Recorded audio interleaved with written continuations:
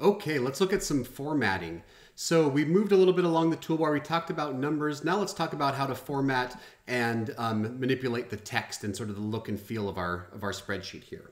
So the first one I want to talk about, I actually brushed over a little bit, and this is this button right here that looks like the little paint roller, and that's called the paint format or the format painter. So I intentionally sort of messed up this data. Sometimes we'll inherit spreadsheets that look like this where we get just totally different formatting for a chunk of the data that we have, and some of the cells just don't look the same as others. So you can see it's a pretty consistent format. It's just the default font and size and color and everything like that, except for these rows 6 through 19 here. And let's just say I want to get it all back looking standardized. So what I can do, I can click on any cell that has the format that I want. So let's say I want the format of this email address, and it's just Arial 10 with a black text color. I'm just going to click this paint format, and you can see that turned green, and I kind of got those dashed lines across that cell. Now I'll just click and drag on any area that I want to change. So I want to change this whole range, and once I let go of my mouse button, it's going to paint that format. It's going to take that format and paint it across all of those others.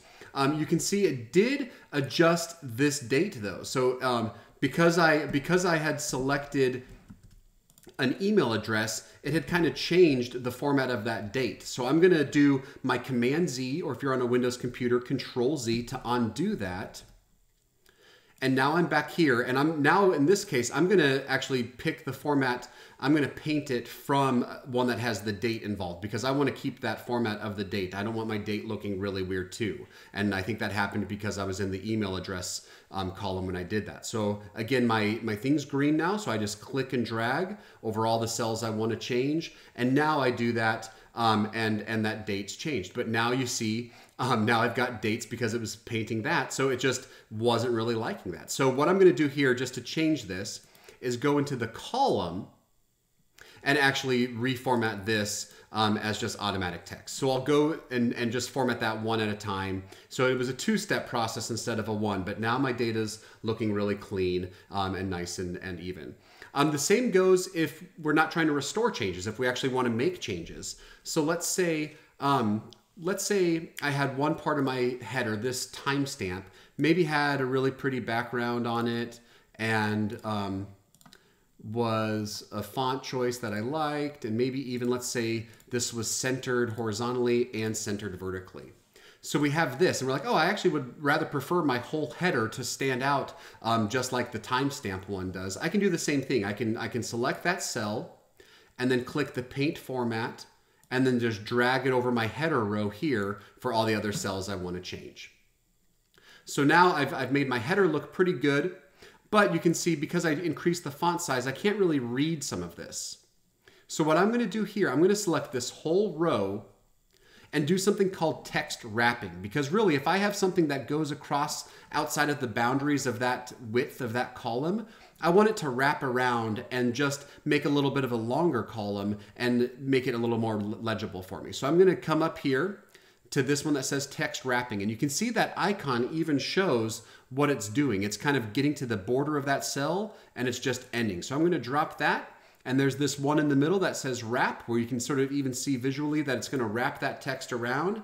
And once I click that, it makes the height of it a little bit different, but that's my header row, so that's fine by me. And now they're all a really nice format and all standardized across.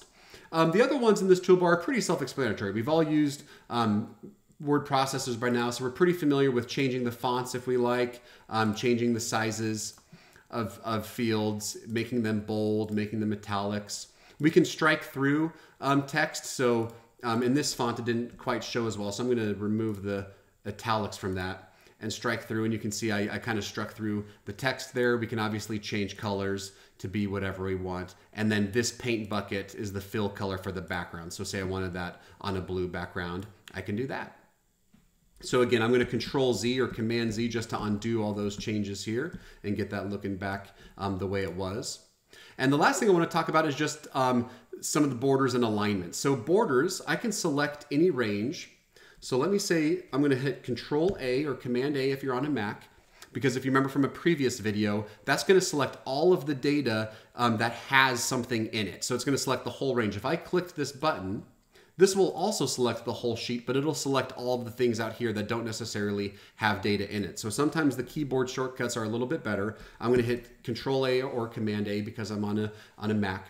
And then I'm going to change these borders. So you see if I click this, I'll have some options. This is all of the borders, the outside and the inside. This would just be the inside borders, the horizontal borders, or the vertical. I'm just going to do all of the borders for now and just add that, and maybe that'll make it a little bit easier to read. If I had wanted to, I'm going to select all of that again with my keyboard shortcut. I could change those all to be center aligned or to align to the right border of that cell. And then I can change vertically as well if I want those formatted at the top of the cell. And it's not changing a lot down here because the cells are so short that the data doesn't really have anywhere to go. But you can see in my header, those all moved to the top, or I can move them to the bottom. But I kind of like to keep them just centered there. And we already talked a little bit about text wrapping.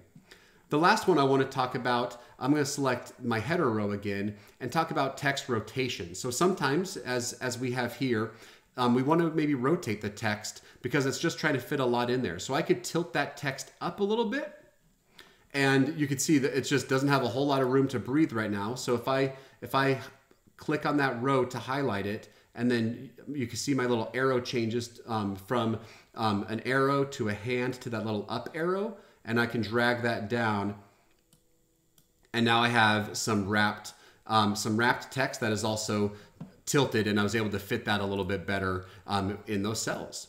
So when I did that though, it's still centered horizontally, but because I rotated it, now I need to actually put it in the middle, center it this way as well to keep that centered aligned for me. So that's just a little bit about formatting sheets. A good way if you have a lot of data is to kind of tilt that up, and you can still read those headers, and then adding borders sometimes makes it a little more legible. And we'll get a little bit more advanced into formatting in our next video.